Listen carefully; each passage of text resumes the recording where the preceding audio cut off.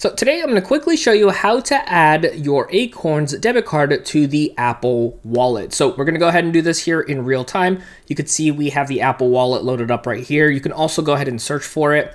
So we're going to tap on this and open it up so we can go ahead and add this in. Now, as we're going through this, make sure you hit that like button. And if you'd like to subscribe to the channel to help us continue to make more free content just like this, that goes a long way. So now that we're here on our wallet, yes, I got tons of cards on here. We're going to go ahead and click this little plus button at the top right-hand side of the screen.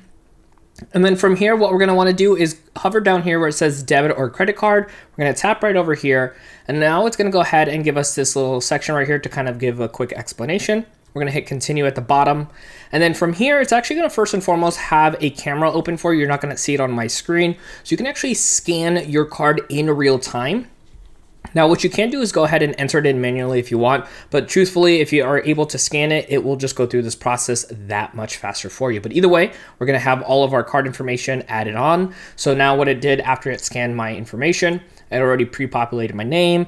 We could double verify with the card number. Obviously, it's blocked on screen here. If everything looks good, we're going to tap on the next button. And then from here, it did already catch the expiration date for us. And now we just got to go and put in the security code, which is that 3-digit code.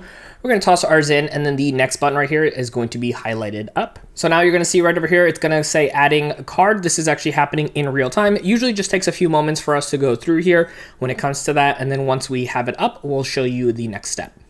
So from right over here, you're going to see it has the terms and conditions. You can swipe through, and then on the bottom right-hand side, you'll see where it says agree. Now it goes back to the adding card page right over here. You can see that twirling in real time. This just takes a few moments. Now it switched over to saying adding to wallet. So it said card added. Now they just need to do a verification. So there are 3 different ways you can verify. Either in this section, you can call Acorns, you can have it email to you, or you can have a text message. You can also complete this later if you want, but we're going to go ahead and get this done today. So we're going to do a text message for us. We're going to tap over on next. Now from here, we're going to go ahead and plug in that code, but nice thing is it goes ahead and goes through that process for us in real time.